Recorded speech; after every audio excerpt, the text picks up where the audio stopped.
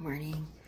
It's Wednesday and I'm drinking my coffee and getting ready to be invigorated for the day. One thing that I did was, I've been working on cleaning my car. I really have.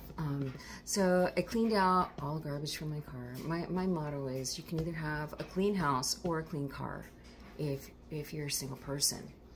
I'm a single person. I'd asked my son last year for my birthday to detail my car, and that didn't happen. So I've been slowly cleaning my car out. I got to vacuum it still and wash it, but I got all the garbage out of it, so it looks much better.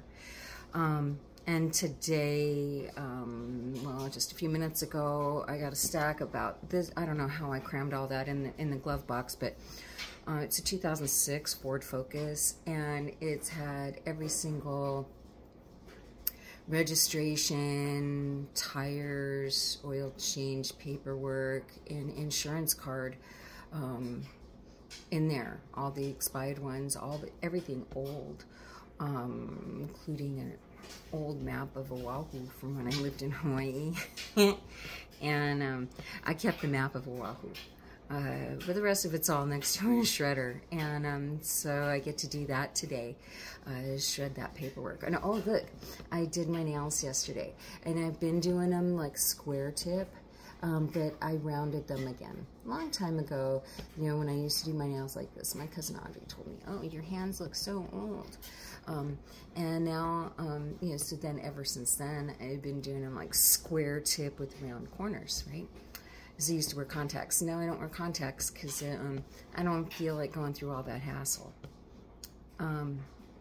Plus, with contacts, you got to wear reading glasses anyway, and so it's just a pain in the butt.